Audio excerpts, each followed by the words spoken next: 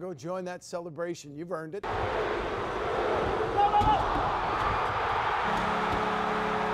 It was a celebration 67 years in the making. Unbelievable. This city, man, this is the best American League city I've ever played, and these people are amazing. The adrenaline that we fed off of this team, yeah, we won this cup, but this city won this cup. From the 1950 Rockets to the 2017 Griffins, the first Grand Rapids professional hockey team to hoist a cup on home ice.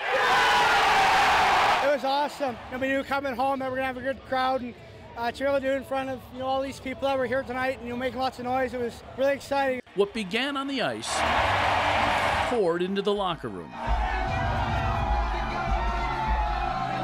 Here, so many emotions. It's the best feeling ever. And eventually out onto the town. Hey, I love playing here. It's a great atmosphere. The city, the fans, everybody's been so great to me over the past 6 years. I consider this my second home. Grown men acting like little boys. Even the old ones. It's a great feeling. I couldn't breathe, I just was so happy. Celebrate with the guys, that was a long season. These Griffins went 15-4 in the playoffs and a perfect 10-0 at home. Bert's got the puck, in front, score! Calder for 2 I mean, it's tough not to play your hardest in front of this crowd. I mean, they've been amazing for us since I got here. Bonded forever by a championship.